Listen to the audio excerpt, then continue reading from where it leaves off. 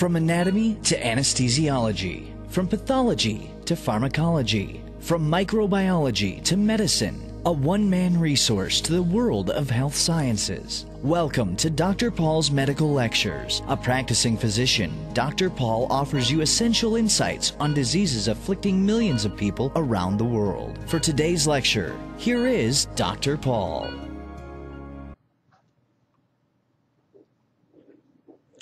Good evening, folks. This is Dr. Paul. Thank you very much for tuning to our channel today. Today I want to talk a few minutes about Zollinger-Ellison Syndrome. Zollinger-Ellison Syndrome is a common cause where we see a peptic ulcer disease basically. So it's not a very common thing, but still a very important thing. Many patients suffer with diarrhea, and sometimes this disease comes with MAN1 syndrome. Basically, this is caused by gastroesophageal gut neuroendocrine tumor. These are just physical Okay. that was done yesterday. Okay. Look at this stuff. Okay. You will see acid hypersecretion in this disease. Less than 1% of the peptic ulcer disease is caused by these gastrinomas. And primary gastrinomas, they can happen in the pancreas or duodenal wall or even lymph nodes.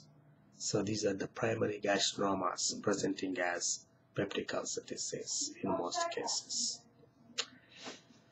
So you see, now remember, there is a thing called a gastrinoma triangle. It is bounded by porta hepatis, the neck of the pancreas, and the third portion of the duodenum. This is gastrinoma triangle. Okay, this is formed by porta hepatis, neck of the pancreas, and the third portion of the duodenum. And most of the gastrinomas, they happen in this triangle. That's an easy way to remember. And if they are solitary, you can remove them easily. And 2/3 of the gastrinomas are malignant, and 1/3 of them have already metastasized to the liver at the initial presentation itself. Approximately 25% of patients have small multicentric gastrinomas. So these are small gastrinomas, and we see them in MAN1, and it is very difficult to resect them because there are so many of them. Now, what about the signs and symptoms? 90% of the patients with Zollinger-Ellison syndrome present with peptic ulcers. That's a very important thing to remember. So peptic ulcer disease is the most common presentation, and in many times it is there will be difficulty differentiating the causes. That's why many patients will have this problem undiagnosed for many years. So as I said, they can happen single, solitary lesions or multiple lesions.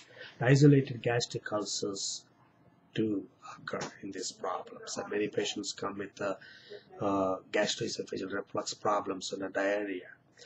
And in some cases, in the absence of peptic symptoms, you just see that diarrhea. Basically, that happens due to gastric acid hypersecretion, due to the hyperactivity of the parietal cells. Now, this disease inactivates the pancreatic enzymes.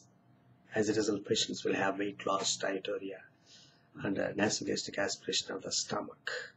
When you do the nasogastric aspiration of the stomach, you take out that acid, and that stops diarrhea, and that's a very good clue to the diagnosis of Zollinger-Ellison syndrome. So patient comes with so much reflux and diarrhea, and you put a nasogastric tube, and that stops the diarrhea and the symptoms. That's a classic clinical clue to Zollinger-Ellison syndrome. So whenever you see patients with ulcer recurrences or ulcers associated with diarrhea or ulcers following ulcer surgery, patient had surgery for ulcers but still he is having the symptoms, then you should always think of Zollinger-Ellison syndrome. And as I said, it can also happen in association with the MAN1, multiple endocrine neoplasia type 1. And most of them can present, as I said, with peptic ulcer disease, folks. Don't forget that. important thing. Now, diagnosis. The most specific and most sensitive test is the demonstration of an increased fasting serum gastrin concentration. Okay, so that will be like more than 150 picograms more than ml.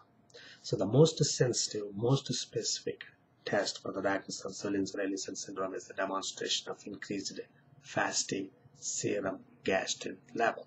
So increased fasting serum gastrin level, you need to remember that. And patients should also have their proton pump inhibitors, reflux, anti-reflux medications to be stopped before you measure this, usually like 500 to 700 picograms, and many of the patients may have less than 1000. The other thing is hypochlorhydria is a common cause of hypergastrinemia. So how do you deal with it? You need to measure gastric pH in patients with fasting hypergastrinemia. So gastric pH more than 3 implies hypochlorhydria and excludes gastrinoma diagnosis. So measure gastrin level and also pH level. That helps in the differential diagnosis.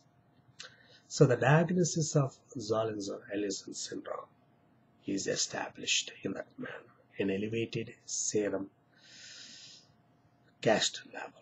And also, when you suspect MEN1 syndrome, you need to check calcium level.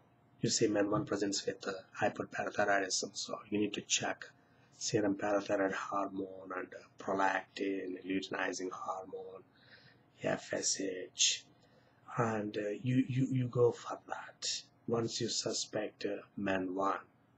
So MEN1 plus Zollinger-Ellison syndrome can present. And how to identify the gastrinomas throughout the body. There comes the imaging studies. So the imaging studies, you need to use these studies. There are studies like somatostatin receptor scintigraphy, SRS, associated with the single photon emission computed tomography. Okay, remember that somatostatin receptor scintigraphy with the single photon emission computed tomography, SRS plus SPECT. These tests help you to scan the whole body to detect primary gastrinomas in the pancreas and lymph nodes. So primary gastrinomas and anything that metastasizes to liver or bone, you use SRS. So these names are you should remember in the imaging studies, because you say the gastrinoma from that gastrinoma triangle, you say it can spread around. It can spread to pancreas, can spread to liver. Now what about the treatment? The easy way to remember is localized disease, metastasized disease. If the disease is localized, that means there is no spread to the liver, then you need to resect. And it can metastasize to lymph nodes, but that doesn't adversely affect the prognosis. So whenever you see this as limited to certain area, then you need to remove it. Then the 15-year survival of patients who do not have liver metastasis is over 95%. Then metastatic disease. You see, the most important predictor of survival is the presence of liver metastasis. That's the most important point. The most important predictor of survival in these patients is the presence of liver metastasis. If it goes to the liver, then we are seeing decreased chances of survival. And when there is a multiple hepatic metastasis, then you need to think about controlling hypersecretion. You do that by oral proton pump inhibitors. There are many of them: omeprazole, esomeprazole, rabeprazole, pantoprazole, and there are other like lansoprazole. All these omeprazoles you can simply remember with the name oral proton pump inhibitors. and they decrease the acid secretion. And if you decrease that secretion, the patients will have symptomatic relief and healing. And when there is isolated hepatic metastasis, you can do surgical resection or cryoablation. Okay, so that is the treatment for hepatic metastasis. When you do that, the chances of survival increase. So this is a slow-growing tumor. So even in patients with liver metastasis, 30% of them live over 10 years because it's a slow-growing tumor. So in the treatment, folks, remember that you need to control the gastric acid hypersecretion, and that treats the symptoms. And if it is just a single tumor, you try the surgery. Otherwise, you need to think of other things like oral proton pump inhibitors and cryoablation. And those things definitely help. For example, omeprazole. If you use it, many patients develop good relief from these symptoms. So Zollinger-Ellison Syndrome is an important thing. Remember, it can happen in association with Menon syndrome. It is basically a gastronoma, hypersecretion of the parietal cells, hypersecreting the acid. And the diagnosis: fasting gastrin, serum gastrin level concentration.